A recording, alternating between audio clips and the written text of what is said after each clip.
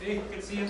Good to see you. How are things? Oh, not bad. Good. What would be one of the first tangible things, a specific action that you would focus on during the first 60 days, 2-3 months of your premiership? What is one of the first priorities first things that you do? There's so much to do. There's a lot of firsts out there. Obviously, first of all, cabinet. You have to put together your cabinet. Thankfully, putting a cabinet out of the group of MLAs that we have now on our side, in our caucus, will not be difficult.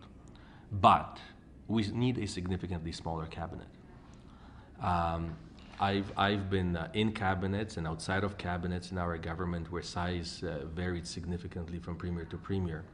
But I have to tell you, having a cabinet as large as it is right now is not my style of governance.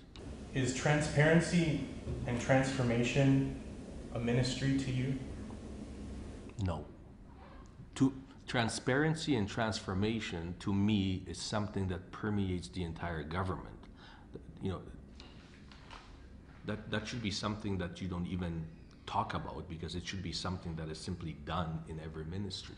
With virtually no, not a single backbencher or minister has put their support or has endorsed your campaign for the leadership, how do you respond to concerns that you would be an ineffective leader of the PC caucus, as all of your colleagues want someone else in that chair? They must know you, and they're still choosing the other. Sure, they do.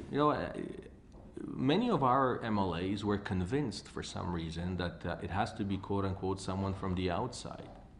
And I argue with that. As a matter of fact, I question the logic of it from an MLA's perspective. No one can come into this caucus and lend the caucus and government his or her own credibility. I can't lend you my credibility. You have to earn your own.